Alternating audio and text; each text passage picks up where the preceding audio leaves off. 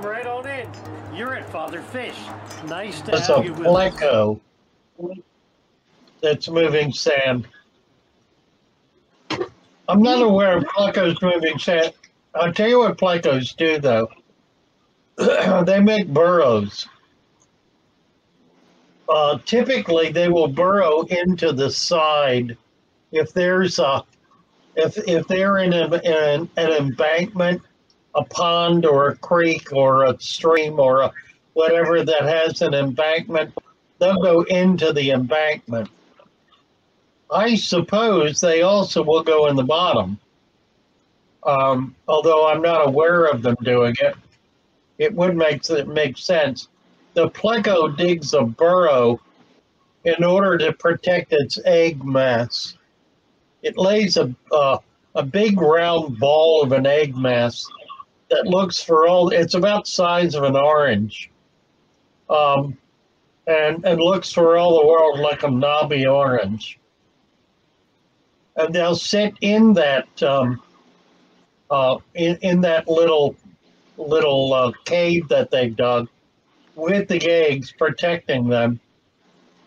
In the spring, late spring, and all through the summer, here in Florida, the canals, the walls of the canals are full of these little runs that the plecos have made, and there are egg collectors, people who go out all spring and summer long and put their arms way up into those holes. I wouldn't. Blind and, until they feel what's in there. And if it's a pleco, they kind of work their hand around it, grab the egg mass and pull it out. Typically, they got to get the pleco out of there first because the egg mass won't fit past them. And then they sell those egg masses for about $5 a piece. And they can collect upwards of 1,000 of them a day. So there's a great deal of money in it. The farmers buy them. They sell them to the farmers.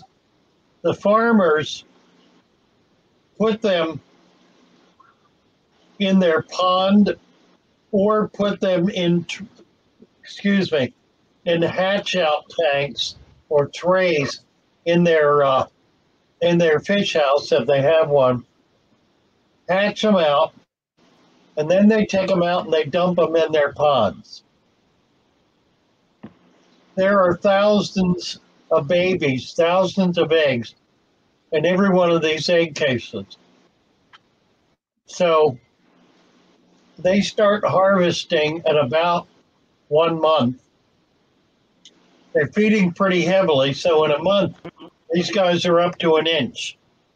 And they start harvesting at 1 inch and ship them out. It is the most prolific fish in the industry, and it is the most worthless fish in the industry, and the one fish nobody should ever buy. And yet it is sold at a greater rate than any other fish in the hobby. And the reason I say that is because they become absolute monsters. Oh, they'll keep your tank cleaned up for a while, but they grow really fast. And they can get, I've seen them 4 foot long. They can easily get to 1 foot and larger in your tank. And then what do? It's too big for your tank.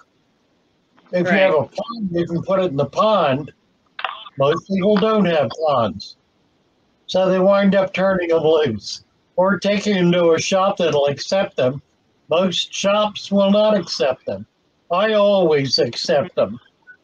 You know, I have enough people with ponds that we can get them in ponds.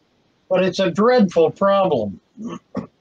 There are many other kinds of Plecostomus, like the bushy nose, that only get 4 to 5 inches full grown.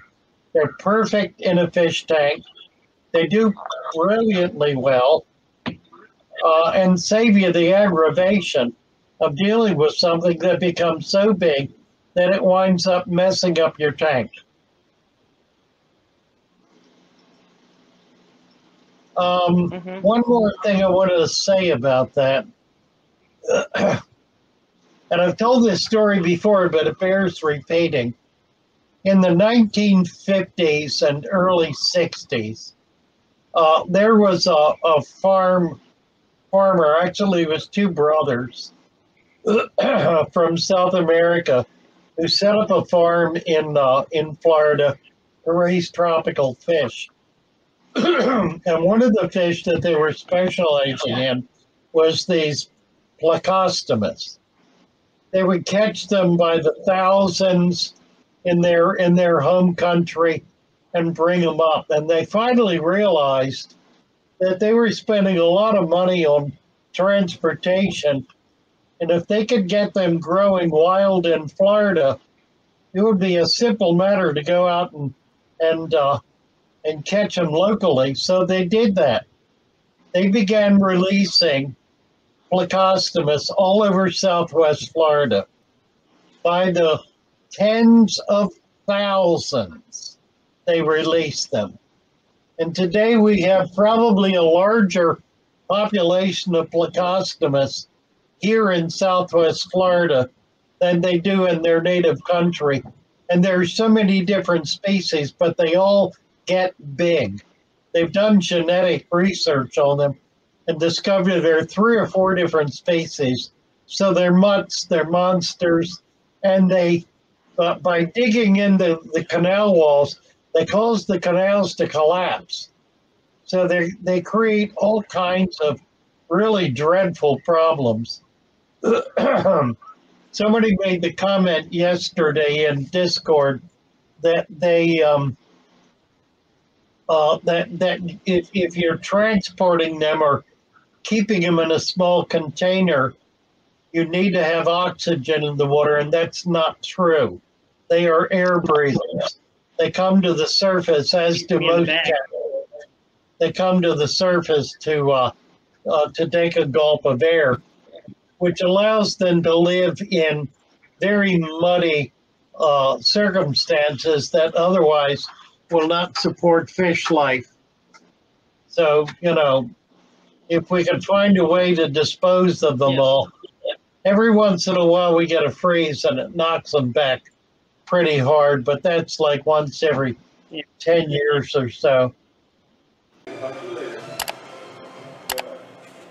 Well, I hope you found something you've never seen before.